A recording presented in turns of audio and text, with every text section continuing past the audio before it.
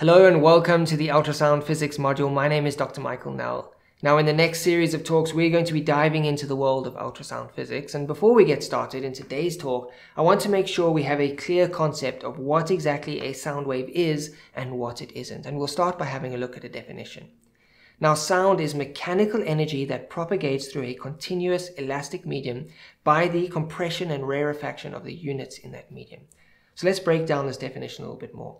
It's mechanical energy. It's not self-propagating energy like in our electromagnetic radiation. It requires a mechanical force. When we are creating sound, we are mechanically moving our voice box. When we create ultrasound waves, we are moving an element within that ultrasound. And that energy propagates through a medium that needs to be continuous. Sound needs a medium to propagate. When we looked at electromagnetic radiation, it could travel through a vacuum because it's self-propagating. Here, sound is dependent on a medium. And if that medium is not continuous, there are regions of vacuum within that plane, the sound will not propagate. Secondly, the medium needs to be elastic. Now, what does that mean? Well, the molecules or the units within that medium need to be able to move, transfer energy, and return back to where they started. If I had my hand in some water and I pushed the water, the molecules that I initially pushed will then return back to where they were, and a wave will propagate through that water. If I had a pile of sand in front of me and I pushed the sand like that, a wave wouldn't propagate through that sand. The sand that I pushed wouldn't return back to its resting place, and we wouldn't get that transfer of energy. The sand has no elasticity. And we'll look in later talks at the elastic and inertial properties of a medium and how that affects the speed of the wave traveling through that medium.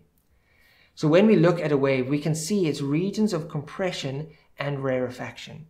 Now, these regions of compression and rarefaction represent localized pressure changes within that medium, and we can plot those pressure changes on a graph and we get a sine wave here. The regions of compression have high localized pressures and the regions of rarefaction have low localized pressures, and we can plot these with the x-axis being the normal pressure within the tissue. Now, in practice, the amplitude of compression is actually higher than the amplitude of rarefaction, but for practical purposes, we will represent a sound wave like this within the talks, and you'll see that in textbooks as well. Now, the energy here is transferring from left to right, but the molecules are not moving all the way across. They are staying in the same place, oscillating back and forth. When I'm speaking to someone, the air molecules leaving my mouth is not the same air that is reaching someone's eardrum there. The energy has passed through. It's not the molecules going all the way through. It's a transfer of energy.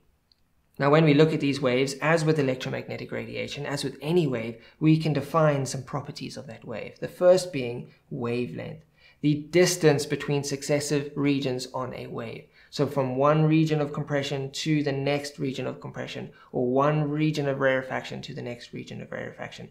That distance there is the wavelength. The next thing we can look at is the frequency of the wave. How many cycles of that wave pass a particular point in a given period of time? And we measure frequency in hertz. 1 hertz is one wave passing a point in 1 second. Now, as we looked at when we looked at electromagnetic radiation, we can calculate the speed of the wave by looking at the product of the frequency and the wavelength of that wave. Now, as you see throughout this ultrasound physics module, we are going to be looking at a lot of formulas. And without context to these formulas, we can go about misinterpreting these formulas. When we looked at electromagnetic radiation traveled at a constant speed. It traveled at the speed of light. No matter if it was X-rays or radio waves, the speed stayed constant. When we're looking at sound, this is not the case. The speed of a sound wave is purely determined by the medium through which it is traveling. We cannot control the speed of a sound wave, but it changes as it goes through different mediums. What we can control is the frequency of the wave. When we are speaking, we set the frequency with our vocal cords. When we are using an ultrasound transducer, we set the frequency of that wave. Now, independent of that frequency, the sound wave will travel at a set speed depending on the material it is traveling through. And the wavelength will be the compensatory mechanism to link that frequency and that speed. Speed and frequency in sound are completely independent of one another. And don't worry, we are going to be going through this in some depth in the following talks. Now, when we are looking at electromagnetic radiation and the acoustic spectrum, there are some subtle differences, and these subtle differences make marked differences when we're looking at how these waves interact with tissue. And from what I've seen with the types of question that gets asked in exams, they're trying to test, do you understand the unique properties of sound and how they differ from electromagnetic radiation? And a lot of people get tripped up by not understanding these differences. So when we looked at the electromagnetic spectrum, we divided it up into multiple different sections. And we classified these sections by the wavelength of the wave. We could do that in electromagnetic radiation because speed stayed constant. So our wavelength acted as a proxy for frequency. And when we looked at the energy of a wave, the frequency determined the energy of that wave. Now, sound waves are a little bit different. We set the frequency of the wave, and the speed of that wave is dependent on the material it travels through. Now, depending on the material, the wavelength will change. We don't have a tight link between wavelength and frequency if the material is changing, like we had in electromagnetic radiation. So depending on the frequency and depending on the medium through which it's traveling, our wavelength will change. We can't use wavelength to subcategorize the acoustic spectrum.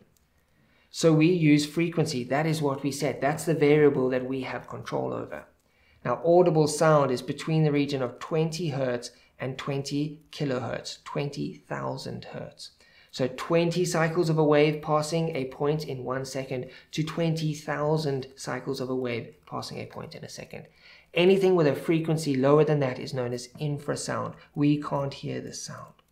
Frequencies higher than that is called ultrasound. Anything over 20,000 Hertz is known as ultrasound. We can't hear these frequencies. Now, diagnostic ultrasound is between 2 and 20 megahertz, 2 and 20 million hertz, 2 and 20 million cycles going past a particular point in 1 second. We are dealing with really high frequency waves here, and that's an important point to remember. Now, we can represent electromagnetic waves and sound waves graphically. We've seen this here if you've done the X-ray module. An electromagnetic wave is a transverse wave, orthogonal waves that self-propagate through space. They can travel in a vacuum. They don't need a medium. The movement of the electric wave and the movement of the magnetic wave self-propagate one another. They have a constant velocity. No matter the frequency or the wavelength, the velocity of that wave is exactly the same. And the energy being transferred through time and space is the electromagnetic energy. Now, when we look at a sound wave, it's known as a longitudinal wave. The movement of the units within that medium happen in the same direction as the movement of energy within that medium. These units oscillate in this direction, parallel to the movement of energy. Unlike our electromagnetic wave, where the oscillation of the energy happened in a perpendicular fashion to the movement of energy in that wave. Now, as we've said, sound waves require a medium to travel, and that medium needs to be continuous and elastic. And depending on that medium, depending on various properties of that medium, the speed of that sound wave will change and the wavelength will change accordingly. The frequency will not change. If we set a frequency of an ultrasound probe, the speed of that sound will change as it goes through various tissues, but the frequency will remain the same. Here, our frequency is constant. In electromagnetic radiation, our speed was constant. And the last is that energy transferring through is a mechanical energy. It requires a mechanical force to propagate that wave, to move energy through the medium. Now, I've spent some time discussing this concept, and I really want you to have a good understanding of what acoustic waves are and what they aren't. Because when we look at more complex topics in future talks, if you don't have this core basic fundamental knowledge, you're going to fall short when it comes to those more complicated calculations. So in our next talk, we're going to have a closer look at the wavelength, frequency, period, and speed of waves as they travel through a medium. So I'll see you all there. Goodbye, everybody.